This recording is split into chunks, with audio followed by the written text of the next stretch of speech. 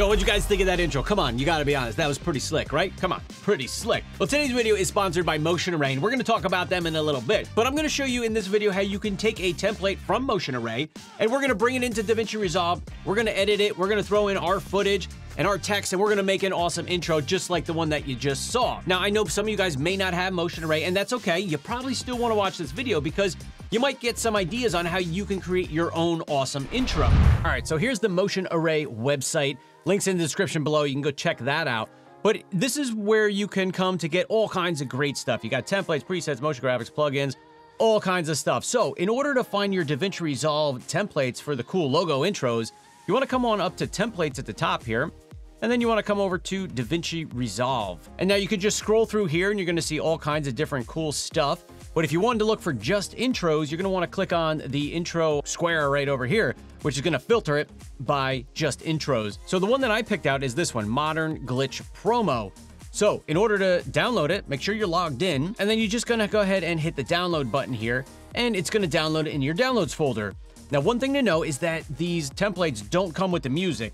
The music is available on the Motion Array website, but it's not automatically included when you download those folders. So what you need to do is when you pick your template, look at the screen here and look down at the bottom right below the download button. It says music not included, and then it says rock, and it's highlighted with a link. Click the link and that's gonna bring you to the music. So click on there, and it's gonna bring me right over to the music that's used in that intro. So that's super helpful because you want the intro to look just like you see it on here. When you play through the templates on here, you're gonna hear the music, and you can get all the music right here on Motion Array. So that's sweet. So once I get to my music one, you wanna download that as well. So jumping into Finder here, you go ahead and grab the folder out of your downloads and put it wherever you want on your hard drive. So for me, I got my project here, footage, and Modern Glitch Promo. You're gonna get a folder that looks like this. Inside that folder, we've got a few things going on. You've got Dynamic Glitch Promo.dra.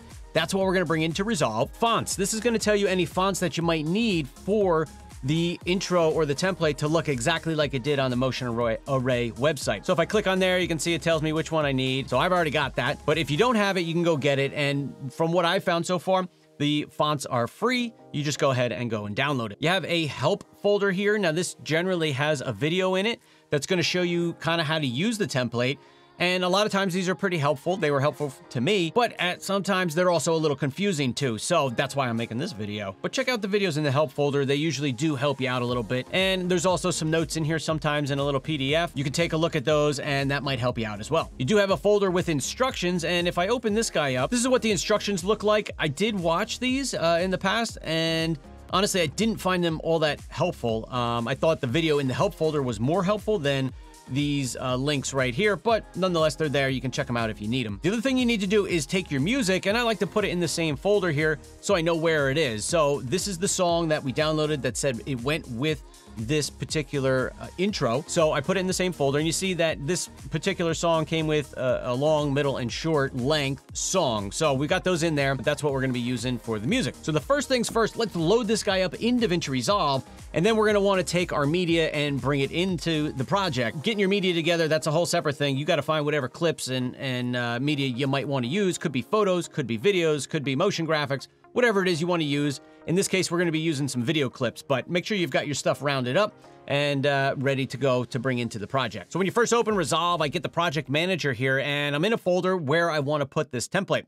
So in order to load it up, all you have to do is come into your project manager. You wanna right click, and then we wanna restore project archive. Go ahead and click on that. Now you wanna navigate to wherever you put that folder that we first downloaded, right? Because what we wanna do is find this, the dynamic glitch.dra file. So the file we just talked about, that's what we want to load up. So once you find it, go ahead and click on it and then hit open. DaVinci Resolve is gonna load up that project for you, and then we're gonna be able to start editing it. So once it's loaded into Resolve, you're gonna see it appear in your projects here. And this is the one that we did Dynamic Glitch Promo.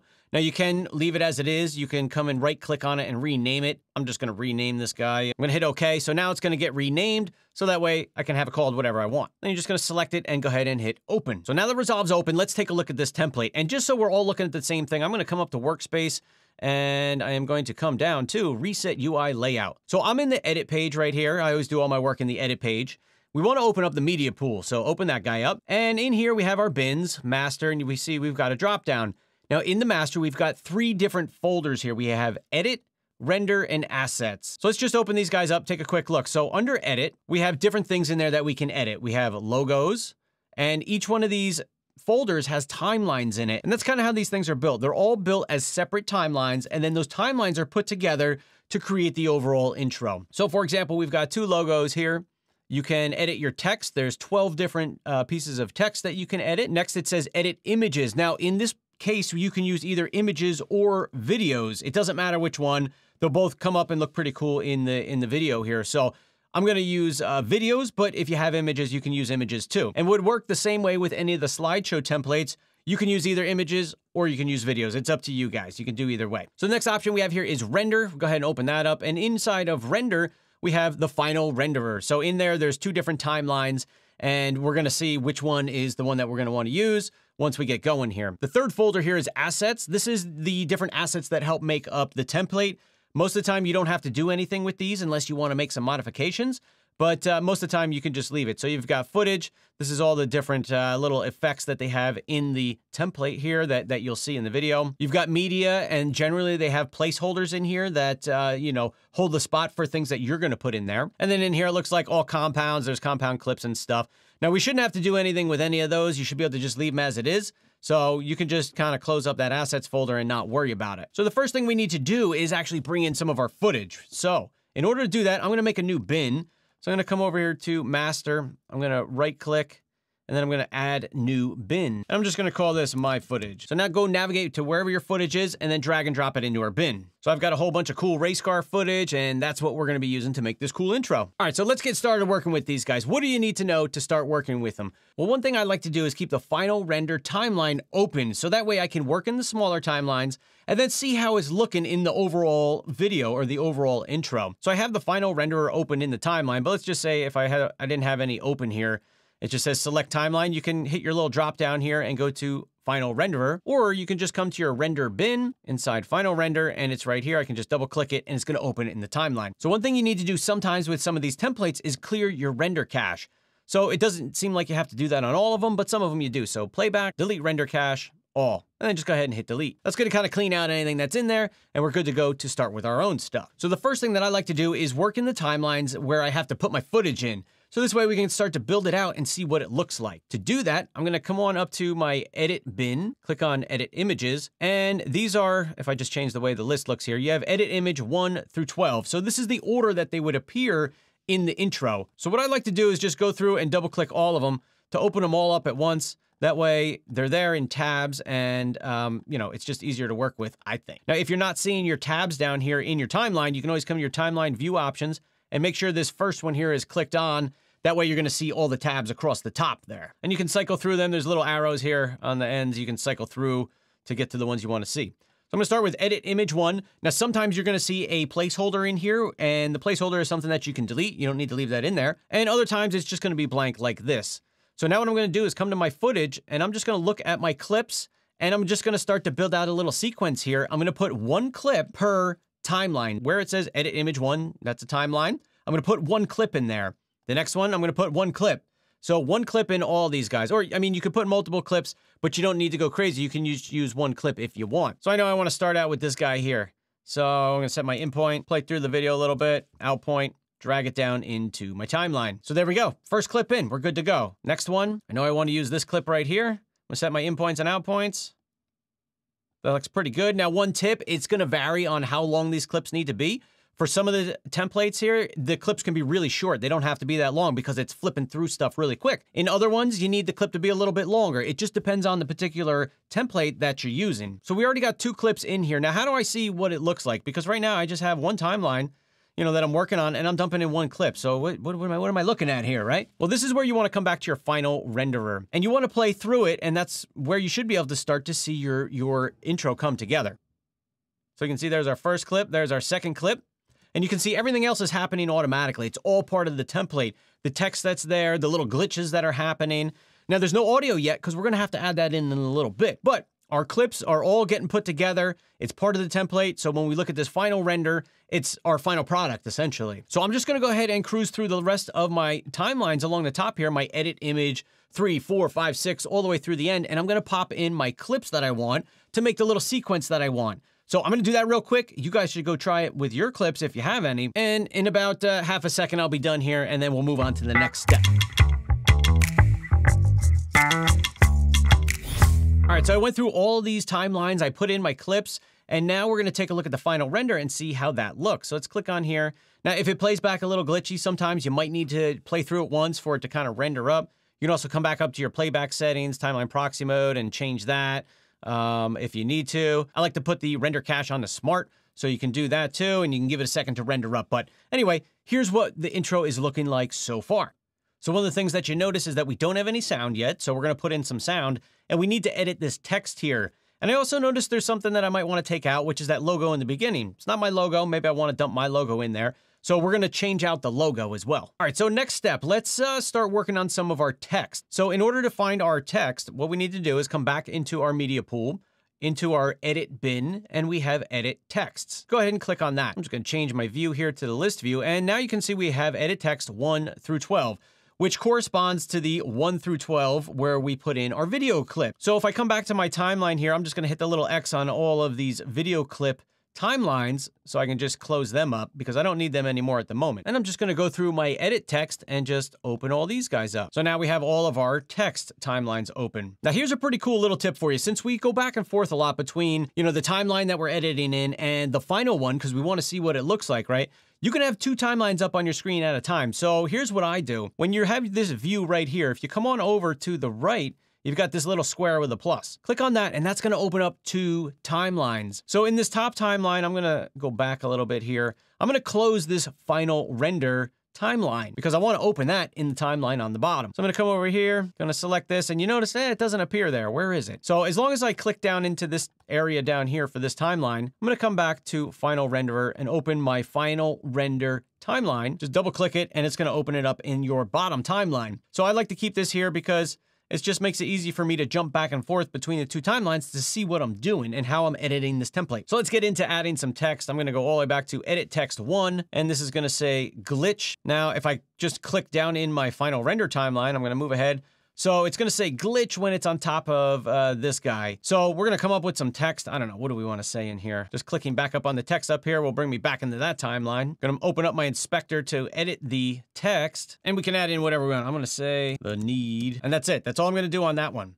Now I'm going to come to my text 2, and I'm going to select my text, and I'm going to come up here and say for speed. Now, let's see. How is this looking, right? We don't know. We want to know. So click down in your final render timeline, and you could leave your final render timeline up here with all the rest of them and just flip back and forth. Whatever works best for you guys. I just find this way is pretty quick and convenient. So let's play it, see what it's looking like.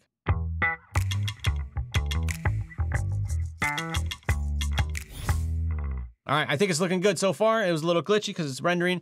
You get the idea. Now I'm going to go through the rest of my text tabs up here and add in text. So I'm going to speed through that. We'll be done in half a second here, and you're going to see what it's looking like so far. Now, real quick, since I'm editing another one here, what if it's a little too big like that? You can always change the size of your text. You can edit any of these options that you have here in the inspector. So this one's a little big. I'm going to scale that down a little bit, and there you go. You're good to go. Likewise, if you wanted to replace any of your fonts, you could do that, change it, and make it whatever you want. Okay, so I got through all my text. I added it in there, just kind of made up some stuff that I thought looked cool. Now I'm going to come down to my bottom timeline, and I'm going to let it render up for a second here. We're going to play through, and let's see what it's looking like so far.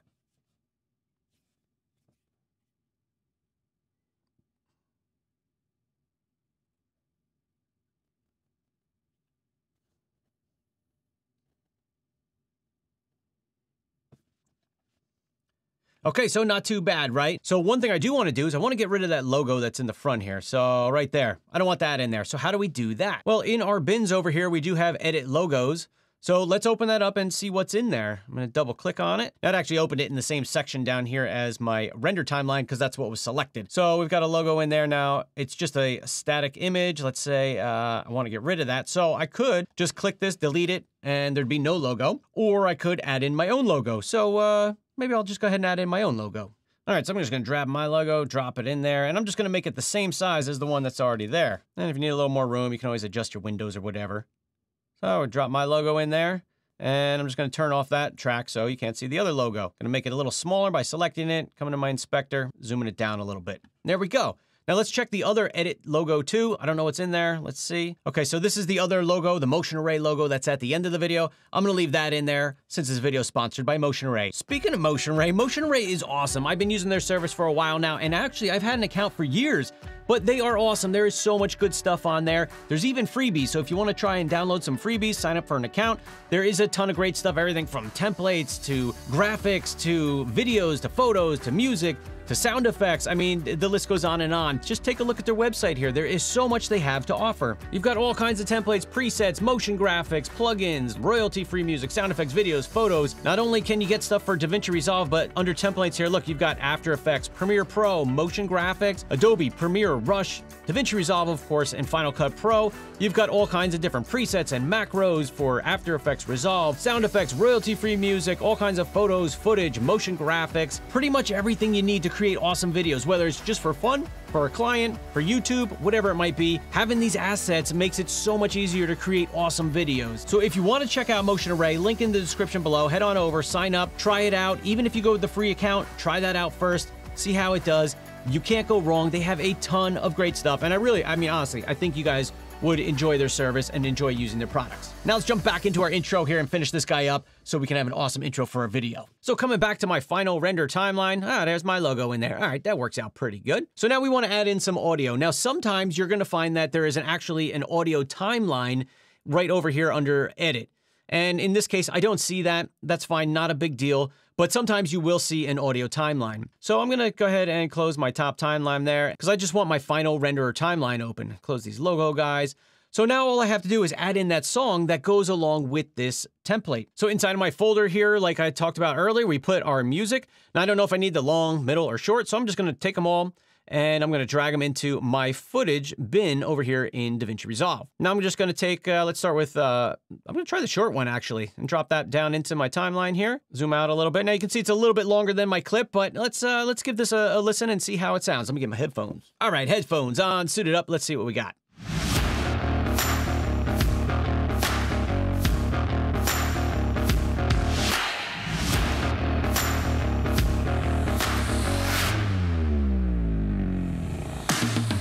All right, so that's pretty cool. Now, one thing you did notice, or at least I noticed, is that the music started a little early, so we need to adjust that a little bit. So if we play through, let's just listen in here.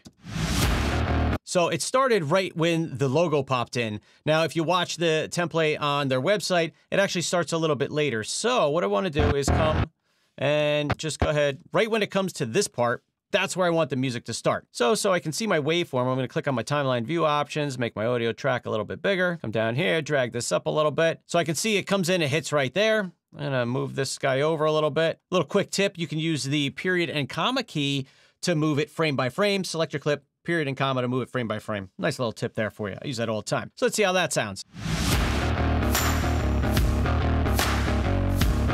Perfect. Now we see that that beat is lined up with our image on the screen. Let's play through it now and see if it looks a little bit better here.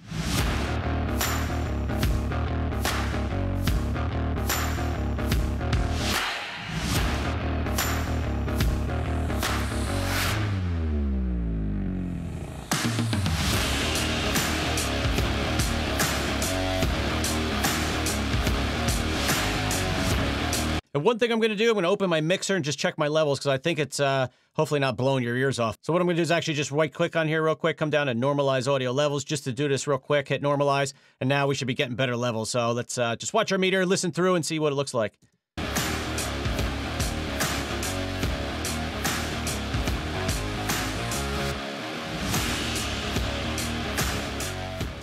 Okay, now you do notice that the audio clip is longer than our intro here, and I'm sure that all these other ones, they'll be even longer. Yeah, a little longer there, and the long one is really long. Now, sometimes it's great because you can have a little extra after the video clip's done so that you can transition into whatever the next part of your video is.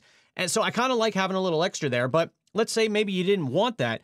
All you got to do is find a good spot where the beat is going, and you want to cut our audio clip, and then we could just scooch it in a little bit. So that's the basics of setting up this template here. What I usually do is I'll set this up and then I'll export out this intro. So I just have one clip I can go dump into my regular project that I'm making for my YouTube video. So to do that, you can just come on over to the Deliver tab. You can set up your settings. I like to use custom settings. I've got a few presets here. Got a 1081. Pick where you want it to go. I'm going to hit browse and give it a name. Hit save, and then you can set up your settings however you want. Go ahead and add it to the render queue, then hit render all, and you'll render out the video. You'll have one clip that you can just bring into any project, and you can have an awesome intro. It makes it super easy to work with once you did the hard part of putting together the whole intro. So that's it in a nutshell. It's super easy. Now, a couple tips here. One thing that I've done before and I like to do is, I don't know if you saw this video recently, but I love me some drop shadow on some of my text sometimes. I think it just helps it pop. And in this situation, I think it can also help this text pop. So if you're working through some of these templates and you have questions, drop a comment down below, and I'm more than happy to go download a particular template you might be working on, take a look at it, and help you out if you kind of get stuck. But once you do a few of them, you'll get the hang of it, and really, it's not that bad. It's pretty easy, and it really helps level up the intros for your videos. So that wraps it up for this one, guys. Thank you so much to Motion Array for sponsoring this video, for having an awesome service. Really appreciate you guys, Motion Array. And with that said, guys, if you like this video, you learned just a little something, go ahead and give this video a thumbs up for me. Subscribe to the channel if you haven't already. And I look forward to seeing you guys in the next one. Oh, if you guys make an intro, drop a link down below. I'd love to go check it out. All right, guys, we'll see you in the next one. Peace.